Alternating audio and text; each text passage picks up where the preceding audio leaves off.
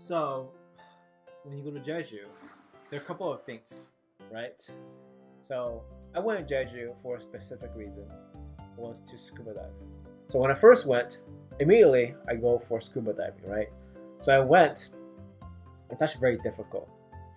When I say difficult, like it's one of the harder ones I've been to. So first of all, the currents are stronger than usual.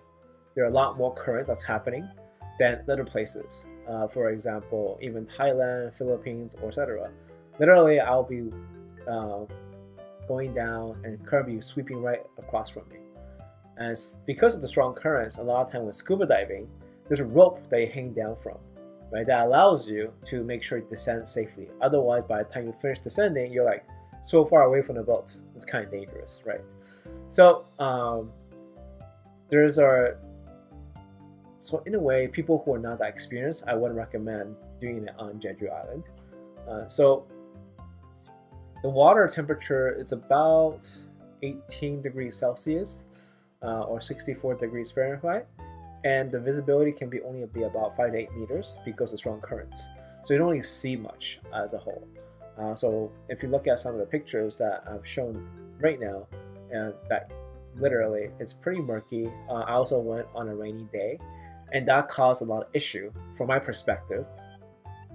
I wish I've gone in a better day, but obviously that didn't happen. So that's fun.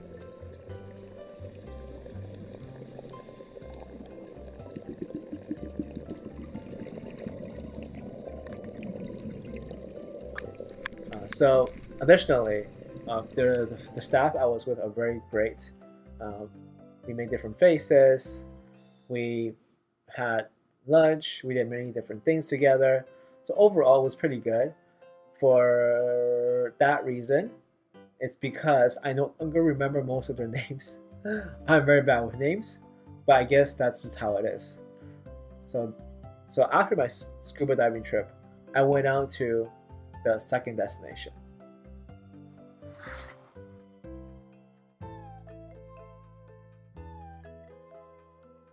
Alright, so let's go about the second place I went to. So because I only went there for a weekend trip, I want to make sure that I can still fly home because there's no way I can not, right? So extra 24 hours, what should I do, right? There are two places that I went to. Right, the first place is a waterfall. There are three main waterfalls, but the one to is called Cheonjian Waterfall. So it's not a waterfall on Jeju Island. It's so literally the Cheonjian, the name is sky. So it's connected with land. So it's kind of one of the main tourist attractions. And the water basically falls in about one particular area, depending on the rain that's happening. For me, it recently rained a lot, so that actually helped with seeing some of the waterfalls and the pond that comes with it. So what happened then is it's about 22 meters or about 72 feet high, and about 12 meters, we can say about 39, 40 feet wide. So it was not the biggest, but for the most part, it's decent. So what happened then is on the bottom of the waterfall, there is an artificial pond that is about 20 meters, 66 feet deep.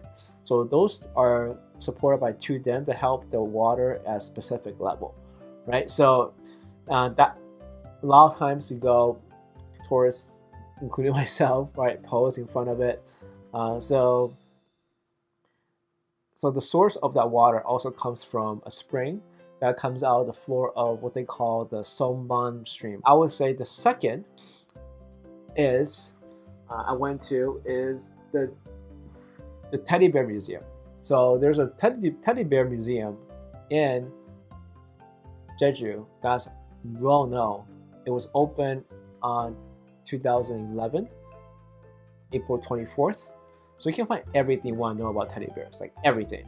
So it has two galleries, a museum gift shop, a museum cafe, and a bar restaurant where you can sit down, meet friends, and just chat. It's also a good date spot as well. So there's also a garden on the outside that allows you to look over the Cheongbun beach. So they are very unique in the fact they have teddy bears for everything. All the famous people, from Steve Jobs to Elvis Presley to every celebrities you can imagine, right? So it was originally, the Jeju Teddy Bear opened especially for the European collectors, and they have specific teddy bear entertainments in different kinds of form and fashion. So if you look at the history of it, teddy bears has always been loved and cherished since they were first introduced about over 100 years ago. Right? They were named after the 26th president, Theodore Roosevelt. Theodore Roosevelt, short for Teddy. Right? According to a legend, Roosevelt went on a bear hunting trip. So, but the thing is, he couldn't find any bears to hunt. So what happened then? One of the staff actually found a bear cub and then pinned it or lashed it against a tree so that the president can shoot it, right? So, but the president doesn't want to do it because he believes that it's not very sportsmanlike. So because of that story, what happened then, the teddy bears become very popular. So there was two big ones. There's American and I believe there's German. One, the American's called Morris Mictom, and the German is Margaret Steiff. So they were the first manufacturer to produce these type of teddy bears commercially. So, but the thing is, Steiff company from Margaret Steiff was the first to manufacture and produce. Not the first, was the most successful in producing the two toy companies. So that's why you see a lot of more teddy bears from that company, Steiff company, than the one started by Morris Mictom. So those are the three main areas I visited. They are very, very great. They have so the scuba diving is just, the current's really strong. The waterfall is a must-see. Teddy bear is a good place, just hang out and relax and just be in love with teddy bears. Right?